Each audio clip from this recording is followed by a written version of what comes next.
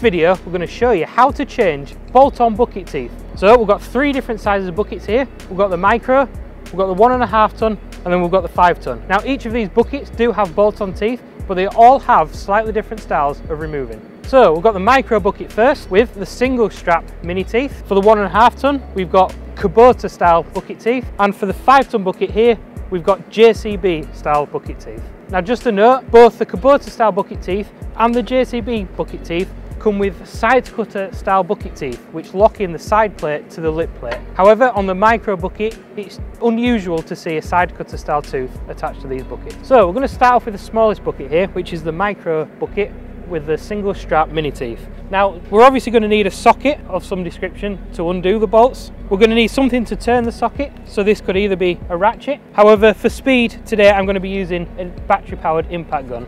Now with the micro buckets, because we fit a taller nut to the teeth, you can actually get away with using a spanner. However, this is not recommended, as you can only get a portion of the nut into the head of the spanner. Now on the single strap mini teeth, you are also going to need an 8mm Allen key for the underside of this, which you'll see in a minute. So the easiest way to do this is to actually tilt the bucket back. That way you can see the underside as well as the top of the tooth at the same time. So for the underside, we're going to use the 8mm Allen key, as we've got a countersunk hex head underneath. Then we're going to use the 18mm socket in the impact gun for the top. Now it's as simple as unwinding the nut, and then you've got a handy little bucket here to store your nut, your washer and your bolt, and then just repeat the process for the bottom tooth as well. Now the reason they're called single strap mini teeth is, as you can see here, there's only a strap on the top. There's nothing underneath, which is why we countersink the blade, so the head of the bolt actually sits underneath the blade rather than protruding, ready for wear.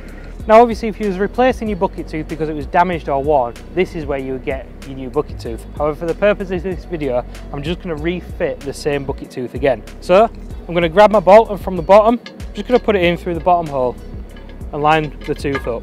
Then put the spring washer and the nut back on, and just get the thread started just to stop the tooth from falling off while you're lining up the next one.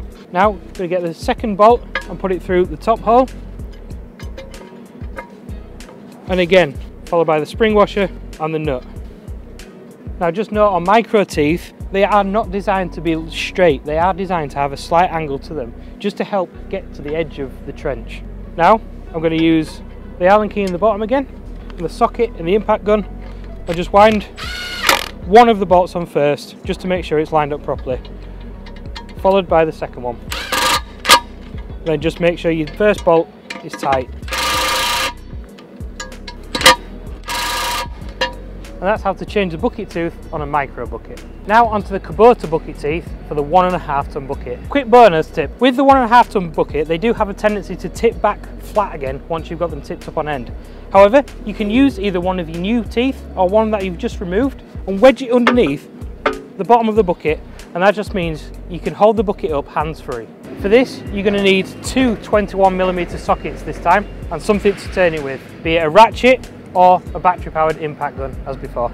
To start off with, I'm going to take off the bolt that goes through the side cutter.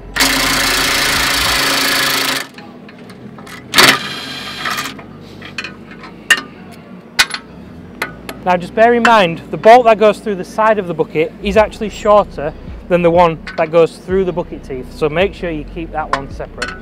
Now I'm going to repeat the process with a socket underneath and the impact gun on the top. Just taking those nuts and bolts off one by one.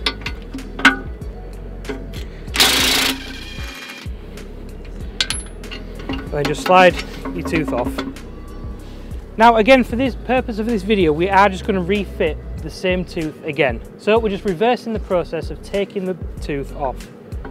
So first, we're going to want to slide the tooth over the blade, then taking the longer 2 bolts first, sliding them through the hole and through the tooth itself.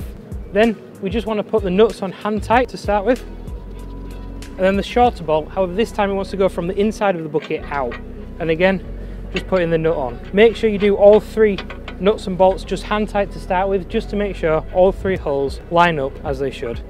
Then again, we're just going to use the impact gun and the socket to make sure they're tightened up properly.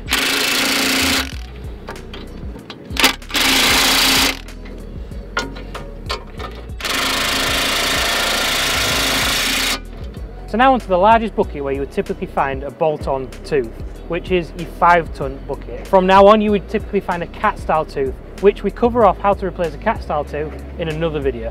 So for the 5-ton, we call these JCB style bucket teeth. For this you would only need one 28mm socket, as the teeth actually have cast into them the inverse shape of the plough bolt, which has a square head built into it, then a flat top. So this means we only need to undo the nut and the tooth itself will hold the bolt square. So to start off with, we're going to take out the side cutter bolt. So all I need to do is put a socket on the nut and wind that off while holding pressure against the back of the bolt. Then this bolt will slide out, then onto the blade bolts. So again, all I'm doing is applying pressure to the back of the bolt while taking the nut off.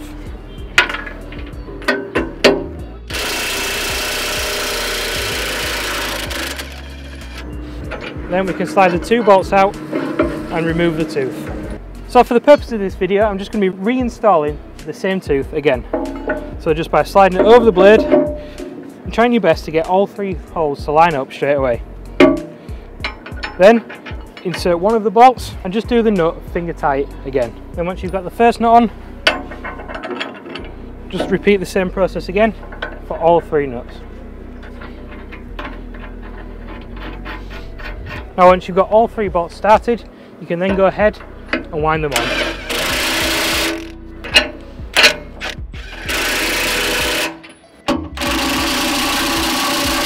So that's how to change the 3 different types of bolt-on bucket teeth. However, if you want to see how to change the cat style bucket teeth, we've got that video for you right here. Don't forget to subscribe to the Rhinox YouTube channel so you don't miss another video. Stand.